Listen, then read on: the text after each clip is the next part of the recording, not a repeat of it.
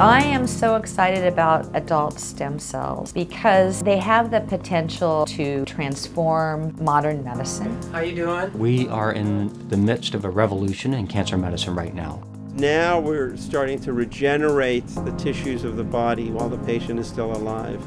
I never use the word cure, but this is a paradigm shift in medicine.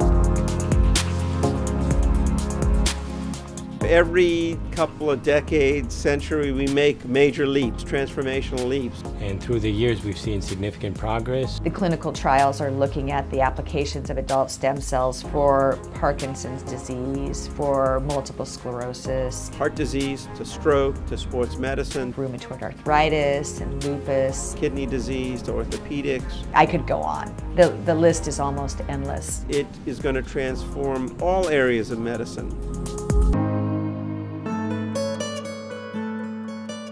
I'm really driven to help people suffering from grievous disease. Practically every patient who comes into this clinic would have died in a relatively short period of time. We're taking patients that really have very little chance of survival, and we offer them a possibility of cure. Patients like Sonia give us great hope that we'll be able to resurrect function. Today, we save more than half of our patients. So we're making progress, but we have a lot of work to do. 50% isn't good enough, obviously. It isn't even close.